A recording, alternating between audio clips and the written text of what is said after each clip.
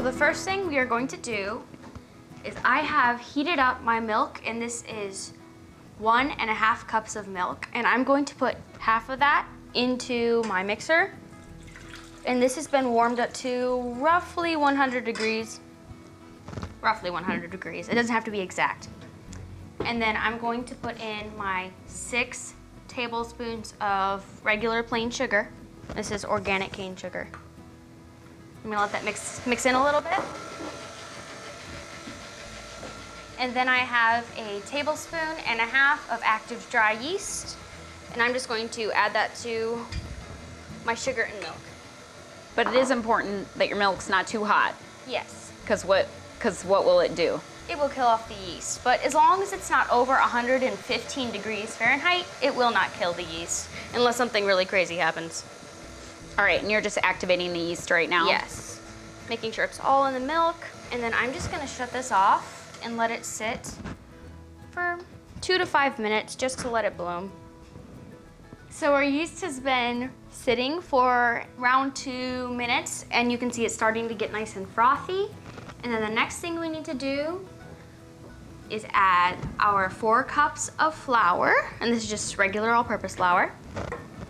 I'm gonna try to do it without spilling it. And remind me, Jules, how many this recipe makes estimation? The last time I made it, it made 20 croissants. And they were a good size. They were pretty decent croissants, so. And butter croissants seem a little like scary. Go ahead. What do you want to do? 2 teaspoons of sea salt. And then the rest of my milk. And then I'm just going to mix this on low and let it all come together. And we can look at each other and have fun. So you can smile at each other. I would say that, at least to me at first, like butter croissants seemed a little intimidating, but as Jules figured out this recipe and tweaked it, it was like, okay, we can do this, and it will be a fun treat and a really cost-effective way to make them at home. I mean, I feel like you can make, I'd have to do the numbers, you can make a whole batch for like what it costs for like 2 croissants from a coffee shop or something. It's just crazy, It's so expensive.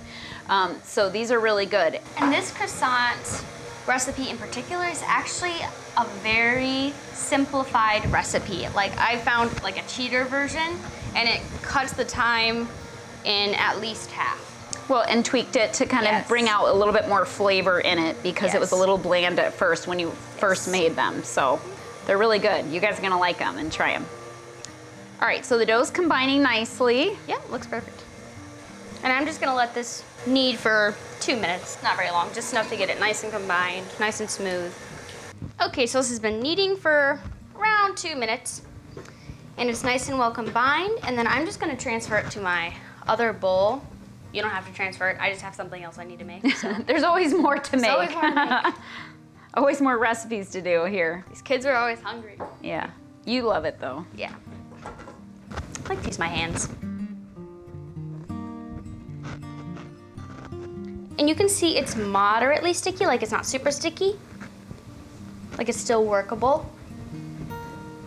There we go. It smells so good. The activated yeast in that just like smells delicious already. And it doesn't even have the butter in it yet. It smells so good. All right, so what's the plan with this dough? I'm going to cover it with plastic wrap and let it rise in a warm place for about an hour. Okay, we are back and the croissant dough looks ready to go. It's been rising for 1 hour in a warm spot, and Julianne's gonna tell us what's next. Okay, so I'm gonna take this out of the bowl. Here. You're definitely gonna want some flour for dusting on this part. It can be a little bit messy, but it's not too bad. Oh, it smells so good. I love the smell of yeast. It just smells so nice. There we go. Here, I can take that. And then what I'm gonna do is just kind of knock out all the big air pockets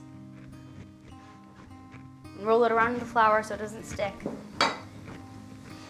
Okay, I'm gonna roll this into, I don't know, a nice thin log.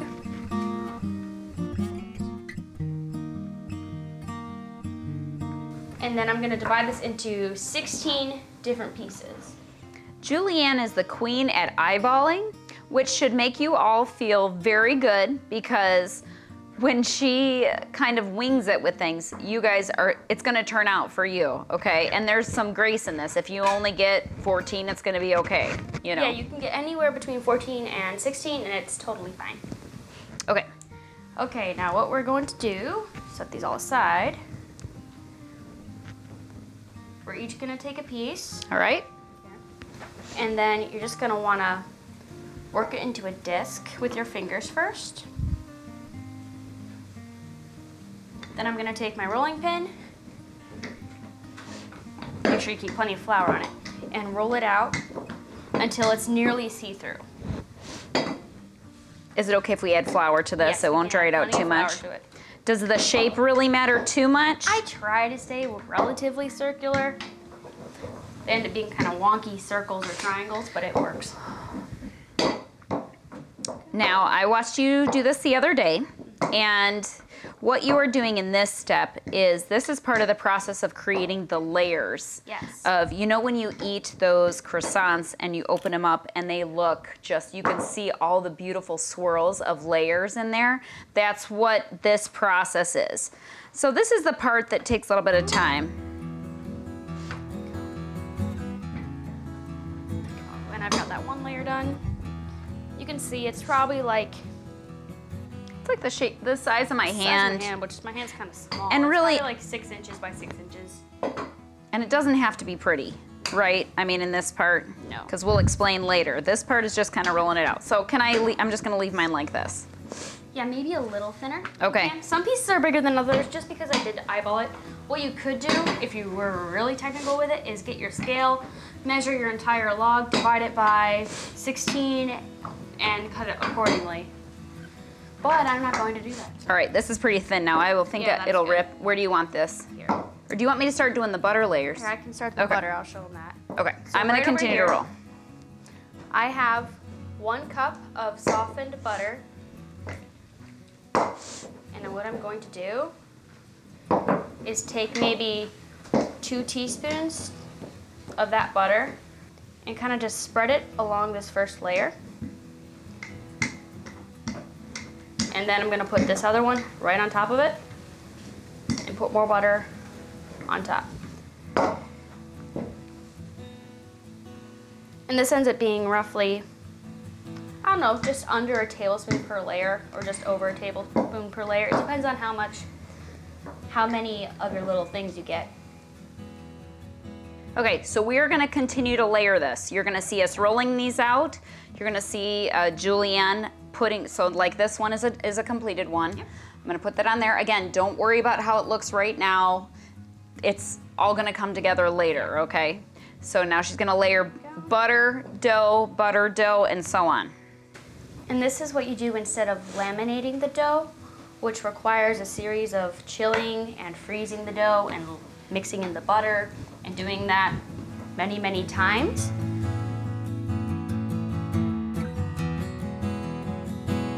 Okay, so this is the last layer that we rolled out, and remember she was layering the Butter and the dough that has been rolled out into these little circles.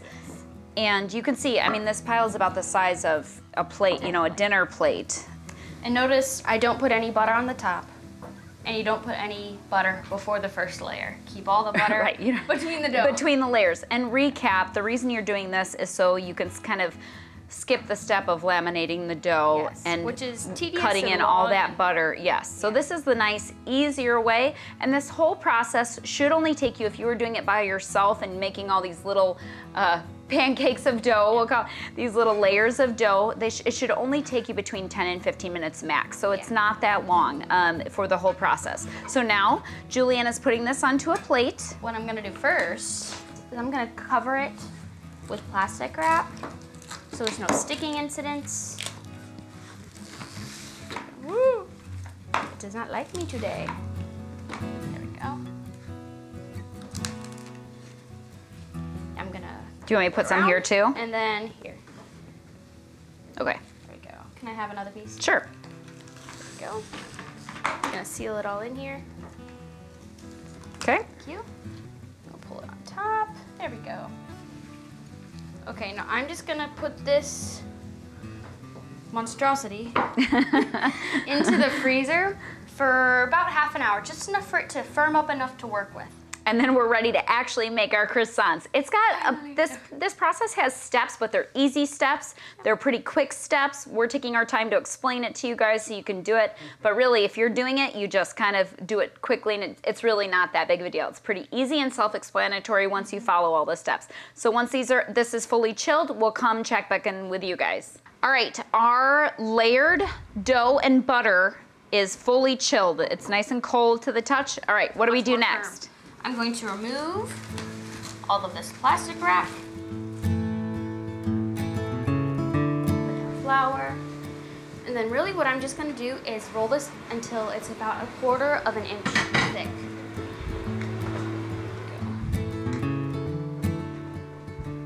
And while she's rolling that, I am, once you're all done and the croissants look like croissants and you're about to put them into the oven, you gotta have an egg wash on them. But we only want the yolk, correct? So I'm gonna separate an egg for Jules here. So you can see all of those little layers that we put together have become one giant slab, and it makes it much easier to work with once it's chilled. So you definitely don't want to skip the chilling process.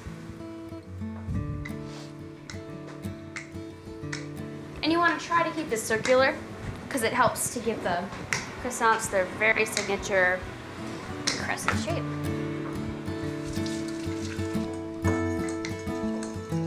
Okay, that's ready whenever you're ready. Okay, I think this is pretty good. Do you have enough room? I think we so. have 2 cookie sheets with parchment ready to go. Okay, good. You can actually see the layers of butter. Yeah, you can see it like some of the butter layers. It's all like swirled in, that's what you want. It's what gives the very flaky layers inside of the croissant. Now I'm gonna cut this across. I'm just gonna use a pizza cutter. And I'm gonna cut it in thirds from there. So it's gonna have 6 pieces. And then I'm gonna cut each of these 3, or each of these 6s into thirds.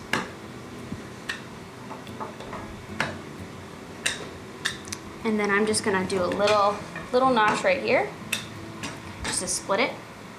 I'm gonna use it and roll it. Just gently. You're not putting any force, you're just letting it go on its own. That's number 1. Yep. We need some space between them, right? They're gonna rise pretty good. This one is a little big, so I might cut this one into 4.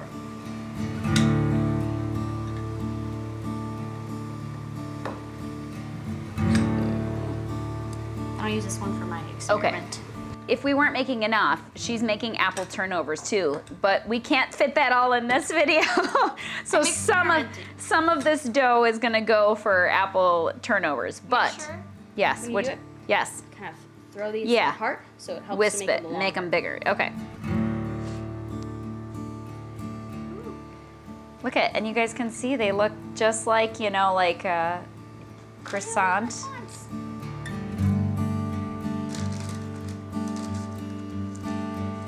Is it okay if do I need to attach them here? I try to keep them kind of on the downside, just so when, like, on the underside. Okay. So when they rise, they don't Okay. fall apart. You want to hand me a couple when you're ready? Yes. And because I am experimenting, I won't get a full 20 croissants, but I did get 20 last time when I did a full batch. Right, we need some of the dough this time. Yeah. Because we have to eat the apple turnovers. Well, this one's a little Okay. thick. This one's kind of, is this okay? Thickness wise? Yeah, that's fine. Okay. Let me show you And here. I try to only put 9 on one cookie sheet just because they blow up A lot. between the rising and the baking. Okay, so we have these made. Like I said, normally if you make this recipe, you'll get like around 20 croissants. We needed to save some dough to make some apple turnovers. So what do we do now? So we are just gonna let them be like this for half an hour, and then right before they go into the oven, we're going to egg wash them. And then they go in the oven for? Around 20 minutes at 395 degrees, and keep them on your top shelf. Yes, right, because you don't want too crispy of bottoms, and our oven likes to make the bottom kind of too crispy. So, all right, we're almost there.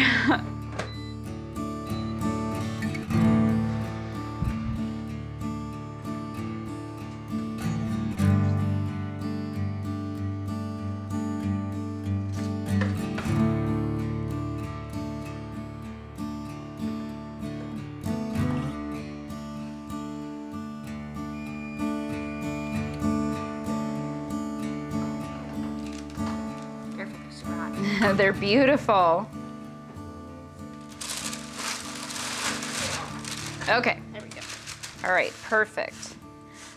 We love these croissants because one time I was at this bakery and I saw these rustic looking croissants instead of the, I don't know, the ones you see every day, and they're just so beautiful. I just love them. They're farmhouse croissants. They're farmhouse croissants, that's right. And they're delicious. They smell just like store-bought croissants, but better because they're hot and fresh. So they're beautiful. And they're actually crunchy on the outside as opposed to just like fluffy all the way through, which I like because I'm a crust person. So we hope you guys enjoyed this video. Tell us some of your favorite recipes to make at home from your stockpile, and we'll talk to y'all soon.